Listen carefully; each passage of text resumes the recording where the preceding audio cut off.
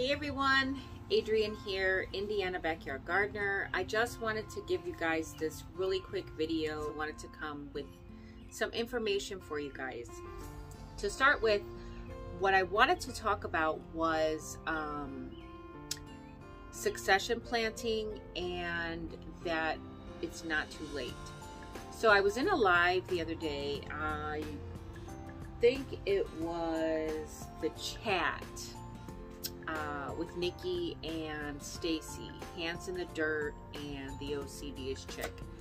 So, and somebody mentioned that it was too late for them to start a garden. And right away I was like, no, it's not too late. It's only the beginning of June. It's not even summer yet. And then she mentioned that she was in Texas. So I was like, oh, it's definitely not too late for you to start a garden. So that got me thinking that maybe a lot of people are thinking that it's too late. Well, it is not too late. Let me tell you, some of us are a little late getting to the party, but it's not too late, okay? You can still plant now in June. You can still plant a lot of things, okay? So the first thing you want to think about is, when is your first frost date, okay? So my first frost date is the 22nd of October. It's my first projected frost date, okay? Lately it's been staying fairly decent weather-wise all the way up till the end of November. Okay, now we might get some cold, it might get like a little roller coaster, but that's where things like row covers and hoop houses and greenhouses and things like that come into play. So I am in zone 6A. I used to be 5B, now I'm 6A. You need to know when your first projected frost date is, okay? So that's important. Number one, when is your first projected frost date? All right. And when was your last frost date? Okay.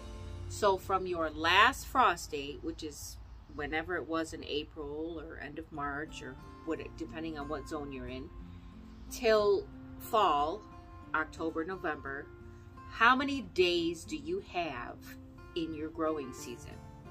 Okay, I have 175 days in my growing season. So that is from the last frost date all the way through till my first frost date. Okay, does that make sense? So from the time I can plant until the time the frost comes back, I have 175 days, all right? So you have to think about, it's a little math involved, it's a little math, okay? You have to think about, where am I at right now in my growing season? And how many days do I have left, okay? And are you willing to do things to extend your growing season? Are you willing to put out the row covers? Are you willing to put out the,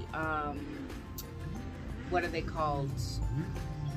Cold frames and just layers of protection for your plants. I have some drop over like greenhouses that I can quickly drop over my plants if I have to. So things like that, okay? If you're willing to put in that much effort, then your growing season can be longer. But anyhow, as of right now, you can still be planting a lot of things, and I'm going to give you a list. So you can still be planting beans. You can still be planting beets.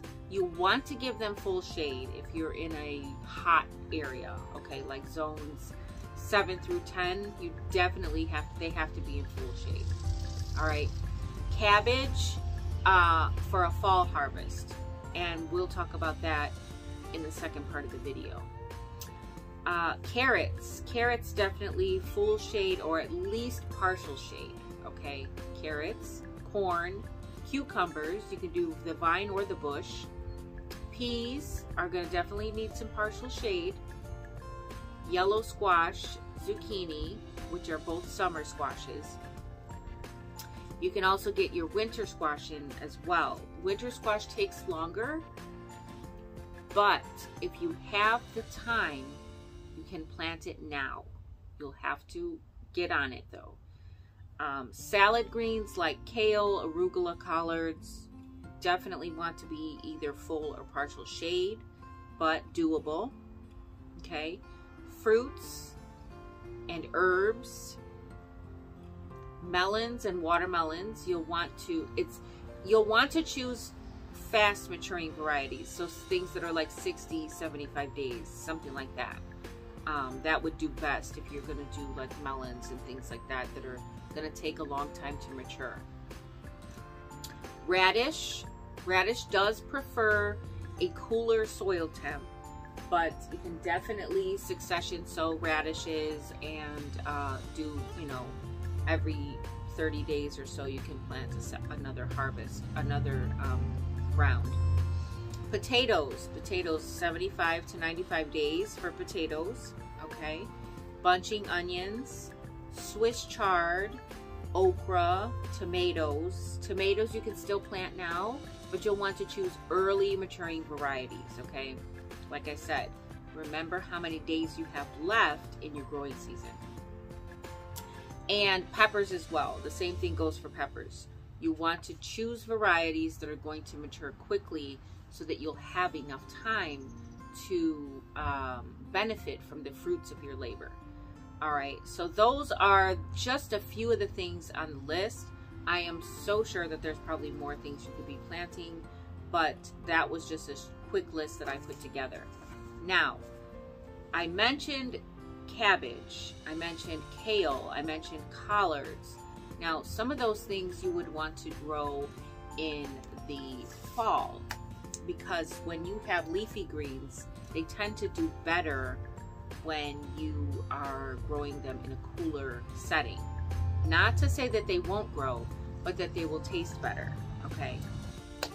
So that's it, guys. That's the list. That is, I just wanted to get that out there in case anybody is thinking, I don't have time to plant a garden. I don't have the time to do a garden now. It's too late.